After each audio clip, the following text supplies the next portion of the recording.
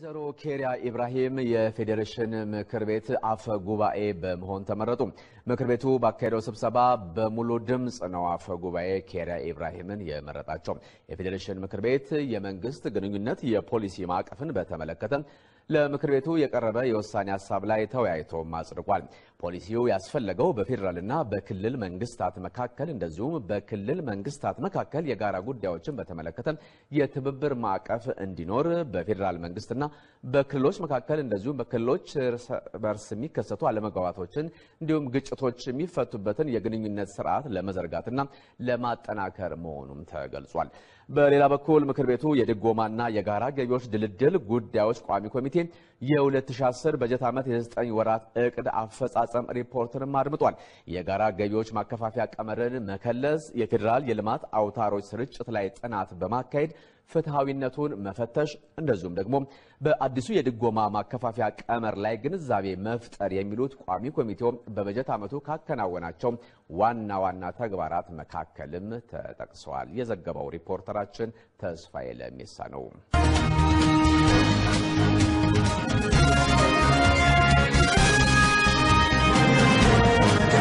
ከዳር ድረስ እንደሚከተለው ታቀርበዋለች። አመሰግናለሁ ደምስ። ከቤኒሻንጉል ጉሙዝ በአማራ ማንነታቸው ብቻ የተባረሩ አማራዎችን የአማራ ክልል መንግስት ያላንዳች መፍትሄ በትኖ እንደተዋቸው በግልጽ ህዝቡ ከጎናቸው እንዲሰለፍ ጥሪ አቅርበዋል። ከጥቅምት 17 ቀን ጀምሮ ከቤኒሻንጉል ጉሙዝ ክልል በአማራ ማንነታቸው ብቻ የተባረሩ የአማራ ተወላጆች የአማራ ክልል መንግስት የሚባለው ያላንዳች መፍትሄ በትኖ እንደተዋቸው በመግለጽ ህዝቡ ከጎናቸው እንዲሰለፍ ጥሪ ያቀረቡ። በተጨማሪም ጥያቄያቸው እንዲመለስ ከሰኞ እስከ አርብ ድረስ የሚቆይ ተከታታይ ሰላማዊ ሰልፍ በባህር ዳር ከተማ እንደሚያደርጉ በተወካያቸው አማካኝነት ተገልጧል።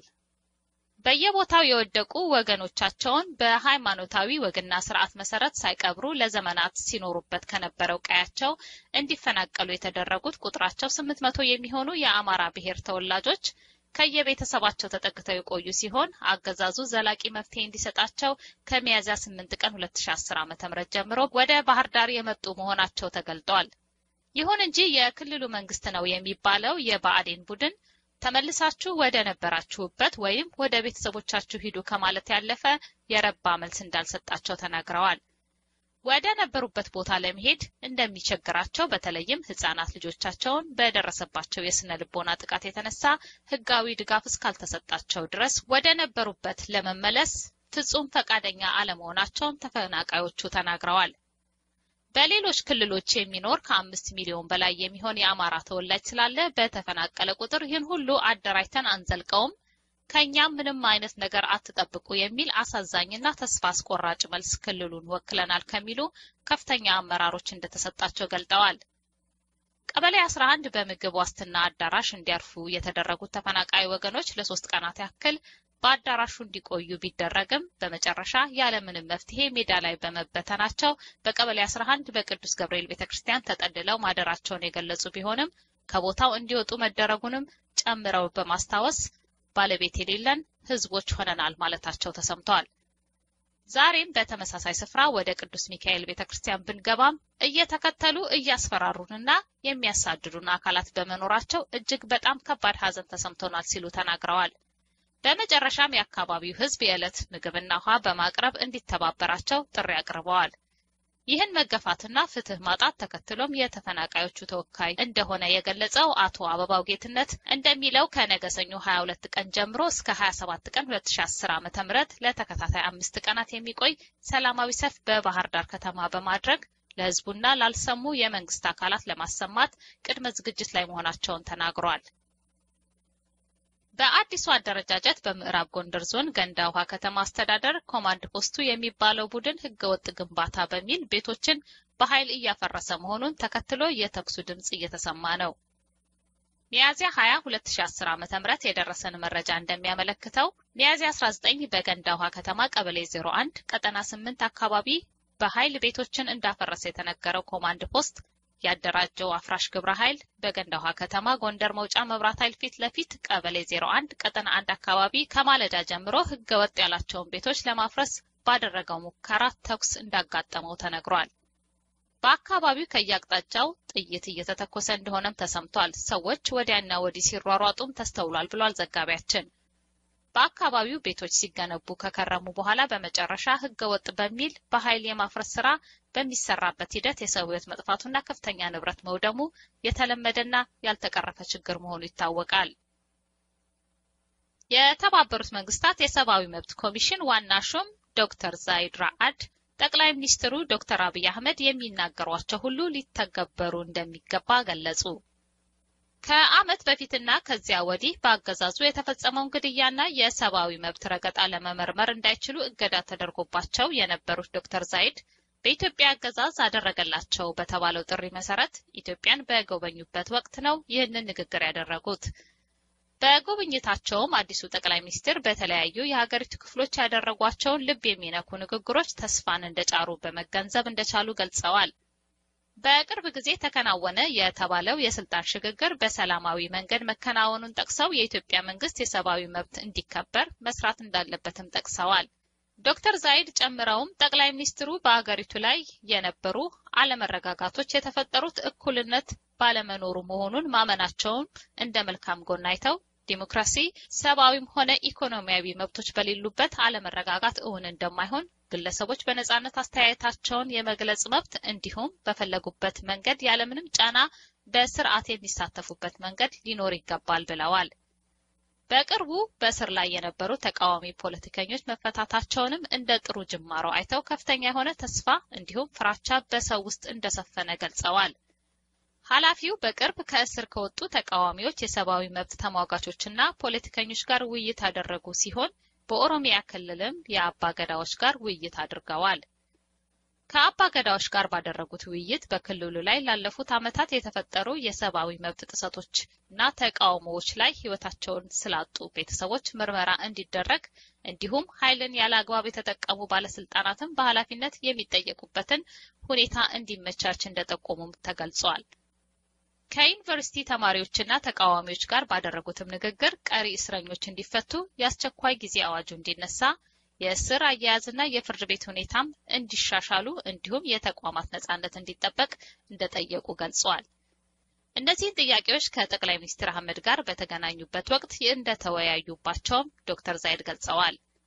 ውይይቱን ከተሳተፉት መካከል አንዱ የቀድሞ የሰማያዊ ፓርቲ የህዝብ ግንኙነት ኃላፊ አቶ ዮናታን ተስፋዬ በእስር ቤት ውስጥ የሚደርሱ የሰብአዊ መብት ጥሰቶችን እንዲሁም እንደ መፍትሄ ሊያቀርቧቸው የሚችሉ ጉዳዮች ላይ እንደተወያዩ ገልጸዋል። ከዚያም ባለፈ አዲሱን የጠቅላይ ሚኒስትር አስመልክቶ ያሏቸውን ተስፋዎችም አስመልክቶም አጠቃላይ የስርዓት ችግር መሆኑን አሁን የሚታየው የሰብአዊ መብት ረገጣ የሚደርሰው ኢህአዴግ የተባለው ጭንብል ለ27 ዓመታት የያዘው የርዕዮተ ዓለም ውጤት መሆኑን ገልጿል። የሰብአዊ መብቶች ጉባኤ ምክትል ሊቀመንበር አማሃ መኮንን በበኩላቸው የኮሚሽነሩ ጉብኝት ትልቅ ቦታ የሚሰጠው እንደሆነ ይናገራሉ። ጉብኝታቸው የተባበሩት መንግስታት ኢትዮጵያ ውስጥ ያለውን የሰብአዊ መብት ጉዳይ ትኩረት መስጠቱን ያሳያል ብለዋል።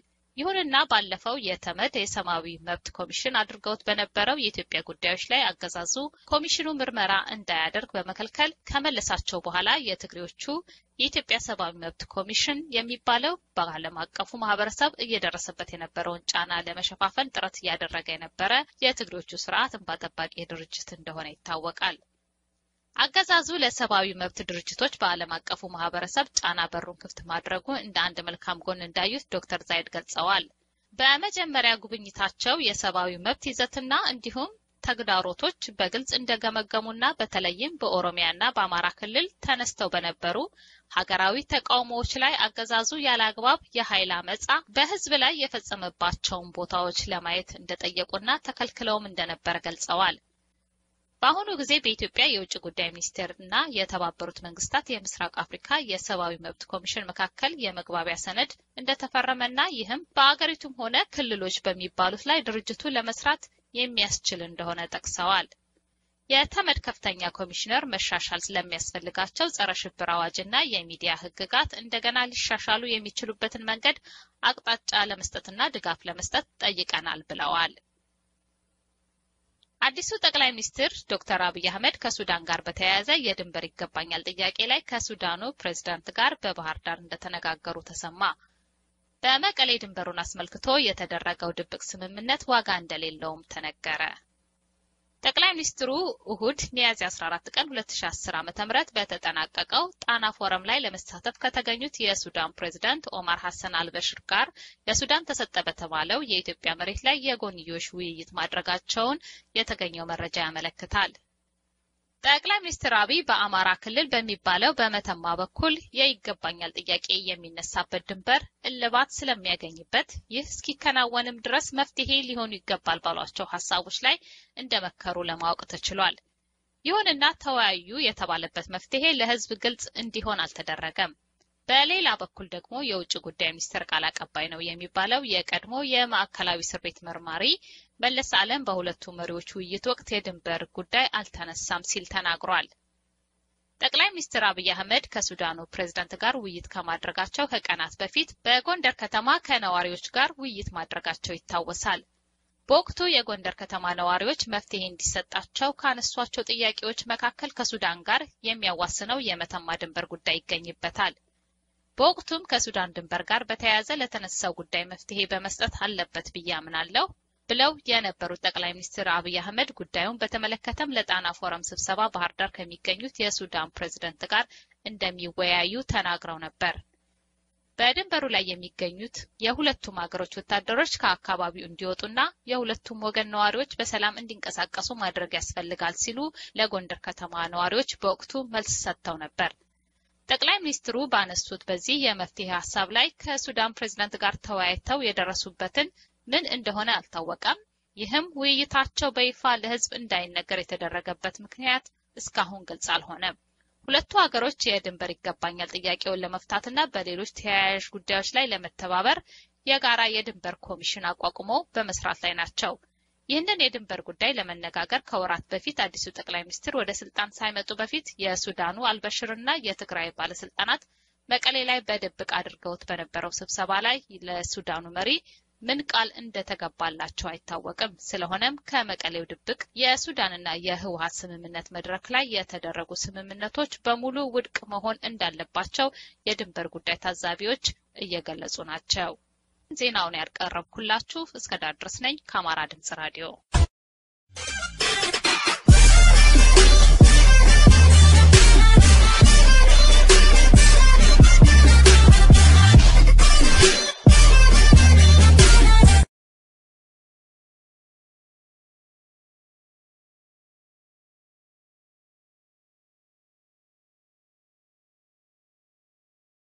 ወይዘሮ ኬሪያ ኢብራሂም የፌዴሬሽን ምክር ቤት አፈ ጉባኤ በመሆን ተመረጡ።